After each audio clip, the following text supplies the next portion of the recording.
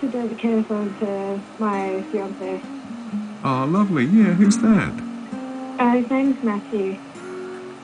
And I hope all is travelling well with you two. Everything's good. I'm not with him tonight.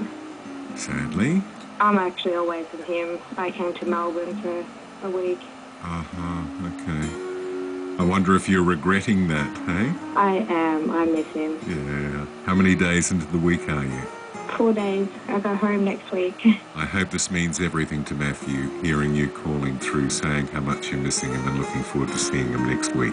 Yes, he misses me a lot. He's Him been and my dog. telling you. That's good. Maybe next time you have to go away, you'll go away together. Well, him and I will be both coming back to Melbourne in 2 months. We're expecting a little boy. You're going to settle in Melbourne? Yeah.